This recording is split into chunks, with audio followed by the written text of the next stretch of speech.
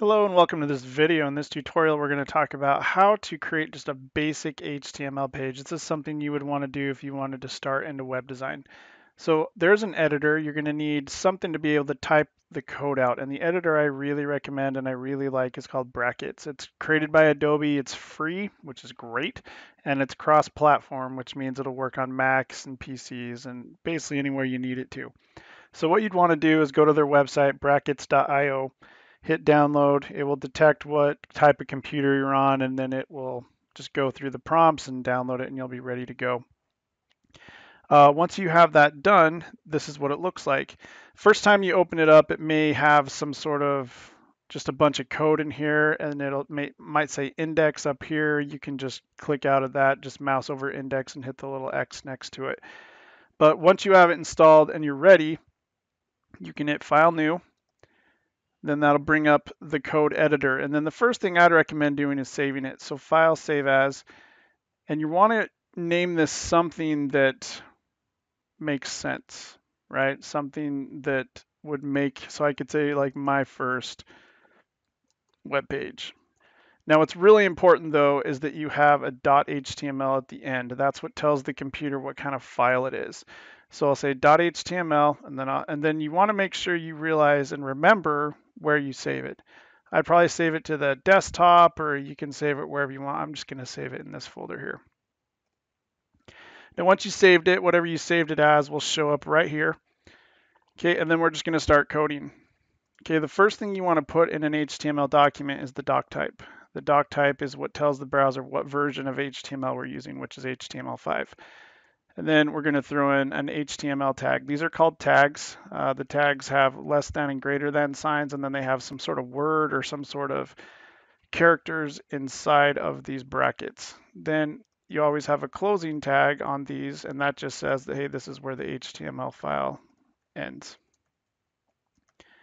Okay, the next tag you would want to have are the head tags, and these are just things that you would put in that kind of go behind the scenes. So the things that go inside the head tag here are not going to be things that you'll actually see on the page. Okay, and then you'll throw in a body tag. Now this is where all the content goes. The pictures, the links, everything, the images, whatever you throw inside of a web page, whatever you see on a web page goes inside of there. And then a couple more tags here. Put this inside the title tag. We'll show you what that does in a couple seconds. And then the last one we would want to have to set this up is called a meta tag. Meta tag, it just kind of describes the page and talks about the content. It can refresh the page. It can define how the page is shown. There's a bunch of different things that meta tags can do. But here, to be HTML5 compliant, to make sure the code that we're working or that the code that we're using is actually doing what we should, we use a char set or a character set. And that defines all the different characters that can be used on the web page. And the character set we want to use is UTF-8. Okay, then inside the body tag, I'm just going to type some text. Hello, I'm a web page. Okay, and then we'll save it. Now you'll see up here in brackets, when you make changes, you'll have this little gray dot here. That means that you've made changes and you haven't saved it since you've made those changes. And with HTML, you can't see the updates that you've done until you save it.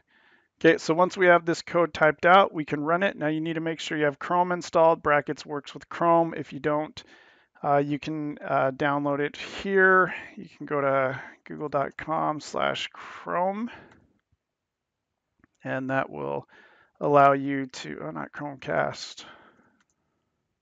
There we go. And then you can just download it here and install it from there.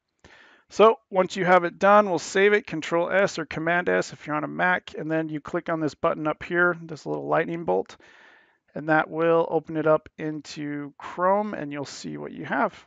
And this is what the title tag does. Whatever you put inside the title tag shows up here. And then of course there's the content in my body tag. So really quick tutorial, and hopefully that'll get you started with HTML. And if you have any questions, or if you want to learn more, be sure to check out our website here at skillforge.com. We do trainings and all kinds of things web related. Just check out our courses section and sign up. So hope to see you soon. See ya.